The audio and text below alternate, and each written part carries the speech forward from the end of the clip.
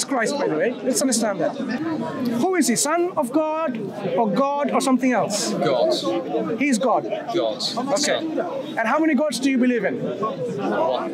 One God. And that God is Jesus. 3 in 1. Oh, now you're saying different.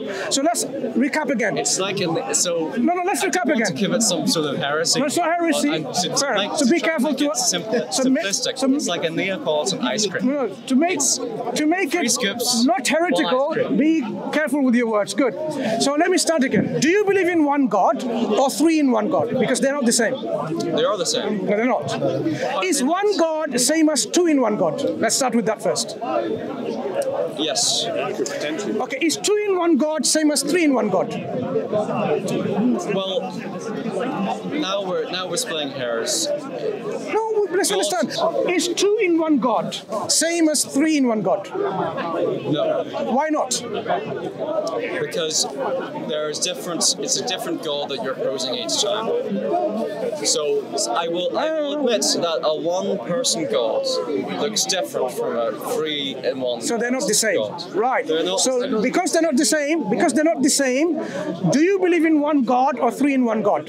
You cannot be both because they are different, as you said. Okay, 3 in 1 God. Right. So you don't believe in one God. I don't believe in one person, one solitary person of God. No, you don't believe in one God, but you believe in 3 in 1 God. Yeah. That is absolutely in contrast to what all the prophets in the Bible came up with.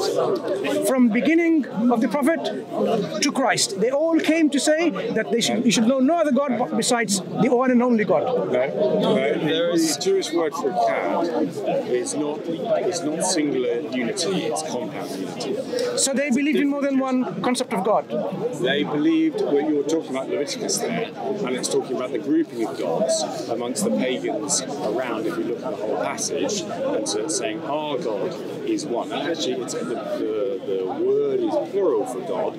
Gods are one. Actually, God clarifies through his prophets and messengers what he means by one. It's not a unitary. The Jewish word is not unitary. It's compound. But to remove any confusion, you know what God says to his prophets? Word, and he didn't use it. They used a compound. Okay. How do you explain? The Jews at that stage did have a concept of a multi-person. I will disagree. I'll tell you why. Because the wording is. No, I will tell you why. I'll tell you why. God tells throughout his prophets and messengers, he says, there was no God before me, and there will no God after me. I alone am God, and there is none else. Yeah. Now, can you fit more than one God in any shape or form in it? Well, I'm saying, if the words are a compound word, then yes. Who is this me? Sorry? Who is this me? There is no God before me, and there is no God after me. I alone am God, and there is none else. Can you get in here, in this clarification, that there is a possibility of more than one person? Okay. If someone among these 3 or tripersonal being, yes, one of them says, I alone am God, and there is none else, that would exclude the other 2, would it not? Do you have a son? Yes. Yes. So you're a father? Yes. Do you have a father? Yes, I do. Then you're a son. Then you're a son. I'm the son of that father. Yes. Yeah, and? So you are fulfilling 2 roles there. You're committing a heresy of modalism. That's modalism. Modalism is on its way, so be careful. I'm just warning you. Modalism. Okay. Yeah. I'll dive straight into modalism. That's a heresy. Yeah, not Orthodox Christian belief. Like God has a role, he's one person, and has 3 different roles. Exactly. That's modalism.